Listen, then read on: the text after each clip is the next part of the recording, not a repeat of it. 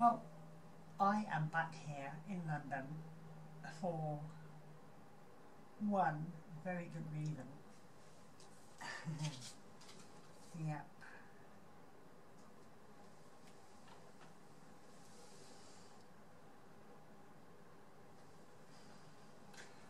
I'm off tonight to watch Damien Rice play at the Palladium right here in London. I thought I would book 2 nights off work, and I booked the hotel 2 nights, so I'm here until Sunday afternoon or Sunday morning. But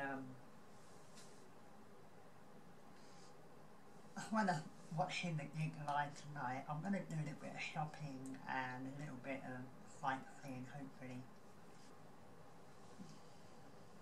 Anyway, yeah, back here in London. I'm in the same hotel, and I'm not in the same room, I'm not on the same floor, but I'm looking in the kind of same direction, albeit a little more that way. So that's just me on that. Anyway, that's it from me at the moment. I'm going to make another video later and let you know how it all went. Oh, Damien Rice. 8 years we had to wait for another album. And there are only 8 tracks on the album for that 1 track a year. But you know what? Those tracks on that album are fabulous. I'm going to give the album a quick review right now, actually. My favourite song on there, of course, The Greatest Bastard, which everyone knows. And I Don't Want to Change Here. I think that's what I called it, sorry. I've been away for God knows how long, I've been away for a long time. Anyway, yeah, the album is really good. Long, Long Way is a fabulous track. I mean, in places it sounds a little bit like Cold Water, but it's a lovely song. Really, really beautiful. And of course you've got Trust Me and True, which, that's another good one. Another good one. And what's that, oh gosh, I can't remember what it's called, but track, I think 5.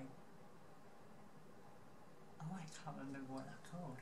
This is probably the worst album review ever, but honestly, buy his album, my favourite Fading Fantasy. It's worth it. I mean, if you're a fan of that kind of music, you will like it. If you're a fan of Damien Rice, you will like it even more. I mean, it is wonderful. The only thing I will mention is it's weird not having Lisa Hannigan on there, which, you know, they work together a lot on Mind Crime, and it is weird her not being on the album, not singing, not contributing, because Colour Me In, that's the song I was trying to think of, Colour Me In. You expect to hear her on there, and also on quite a few of the tracks, you know, Trust Me and True and Long, Long Way. You expect to hear her voice kick in at a certain moment on the song, but of course she's not there, she's not on the album. Although she has been mentioned, she's on the sleeve note. Anyway, that's my album review. Go buy it, it's wonderful. Yeah, I better get ready to go watch Damien.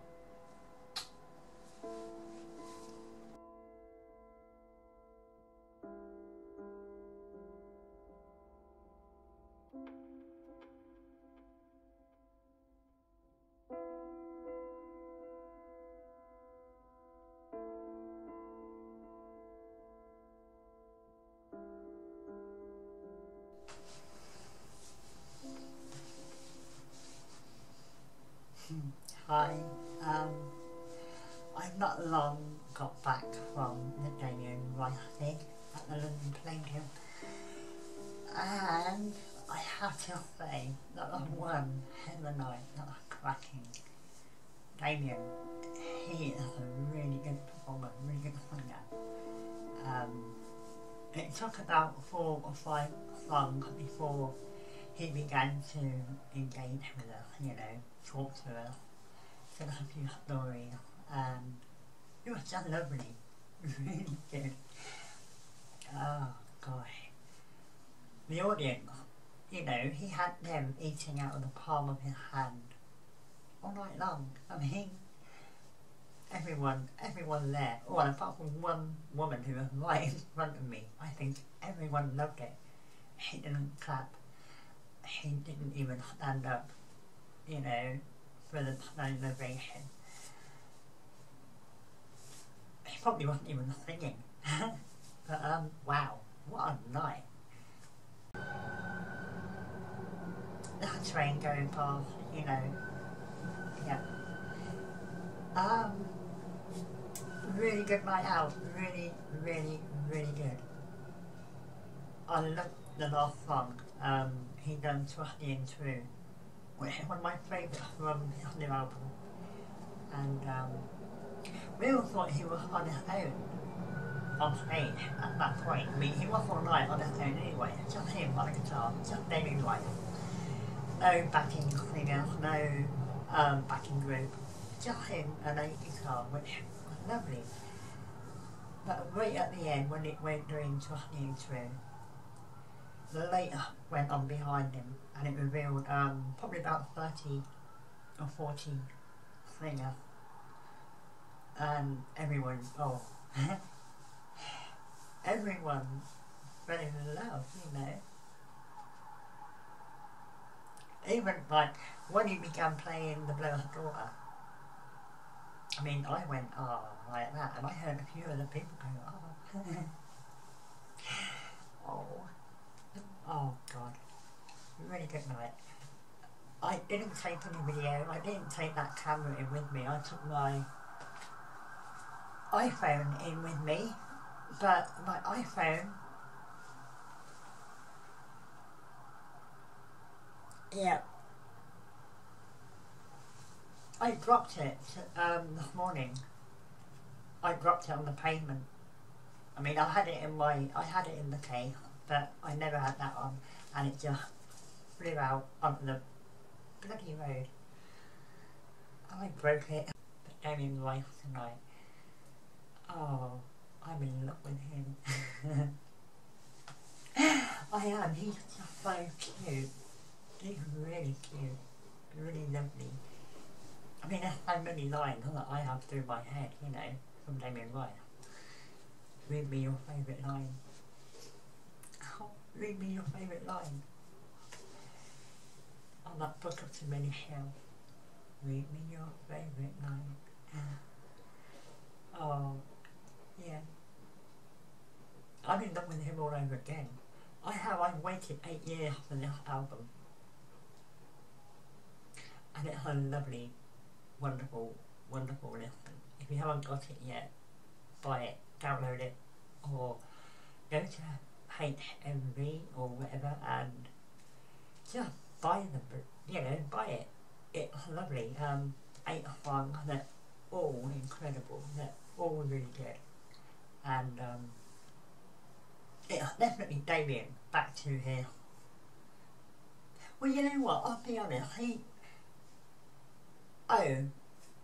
first album, that's fabulous, you know, you can't take anything from that. It's a perfect album. Yet 9 Crimes, Damien doesn't like that album that much, and he only performed 1 song tonight, which surprised me, and that was 9 Crimes, from the album 9 Crimes. I thought he'd probably do Elephant or Coconut Skin or Accidental Baby, you know. Oh, Accidental Baby. But yeah, Damien doesn't really like that album as much as the other one. Oh. Yeah, I feel that album is strong. Oh, easily, 9 crimes, and they fit side by side each other perfectly. And now of course you got the third album, My Favourite Faded Fantasy, and next to the two of them, you know, it's a trilogy. You've got, well, I'm not even going to go into the music because it's so, or, you know, there's so much going on lyrically, emotionally. The emotional content runs throughout every album he makes. He puts his heart on his sleeve, you know, he literally bears his soul to anyone who will listen. And I think the 3 albums are absolutely wonderful. I want to be without them. Anyway, enough of the album. Tonight, yeah, that was good. I'm going to go now. Bye-bye. I'm not wearing any makeup.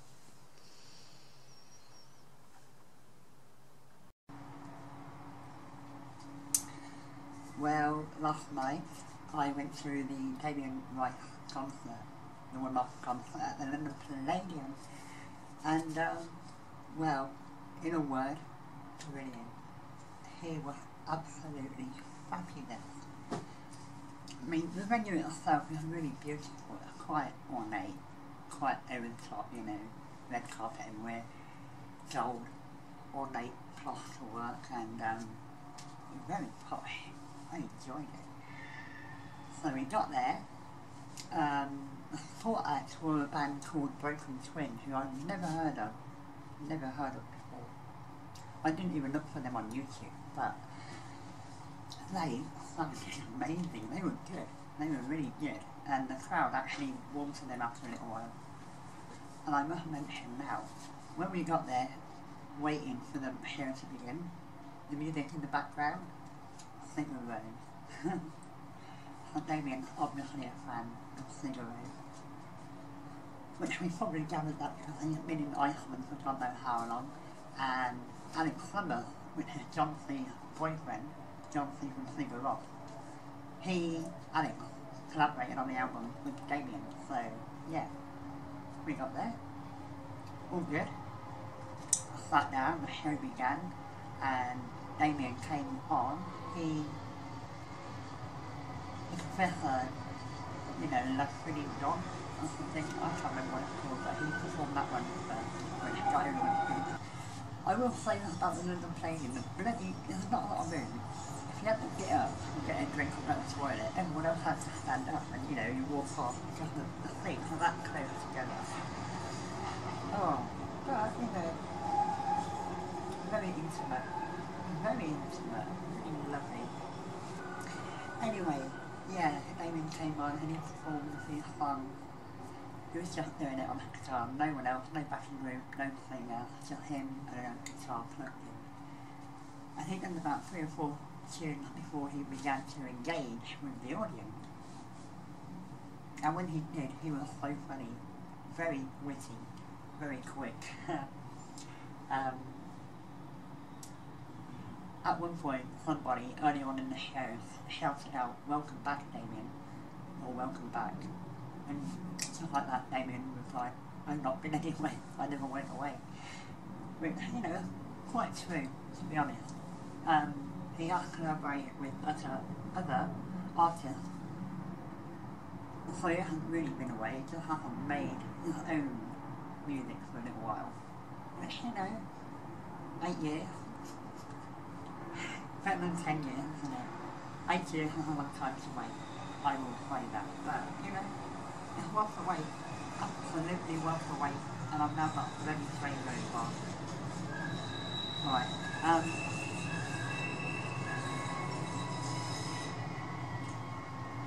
they're quite loud. So yeah, Damien was really funny, he enjoyed himself, that was obvious. He really enjoyed it, and everyone else did, you know. When he performed Volcano, he got everyone in the crowd to join along with him, and that was brilliant. That was really, really good fun. He had the left side, not the left, anyway. Yeah, he had the right side of the auditorium, singing Volcano Melting Down. And then he had the left side, the left side of the auditorium. They were doing What I Want From You Is Not Real, that bit. What I Am To You. And then the middle, everyone in the middle had to like wail almost, like ah, I can't do that. But yeah, we started doing that, and I'm on the right side, obviously, you know, volcanoes melting down over and over, and we're slapping, and it's getting quicker and quicker, and we're getting louder and louder. Quite rowdy in the end, but oh god, that was good. He had at least 2 standing ovations, which, you know, well deserved. And he gave us some really, really good news. Really good news. He will be doing a big tour next year in the UK, probably around the world. So, yeah, but bad news. Come on. Luckily, you know, there's a gig that I got to go to, wherever that would be. I don't care, you know. Good night out, really good night out. I enjoyed it. And I think everyone bar one woman who was right in front of me, and she didn't even clap. Anyway, that's it for me about Damien Rice. Thank you, Damien. Thank you, London Palladium. Really nice. Love you.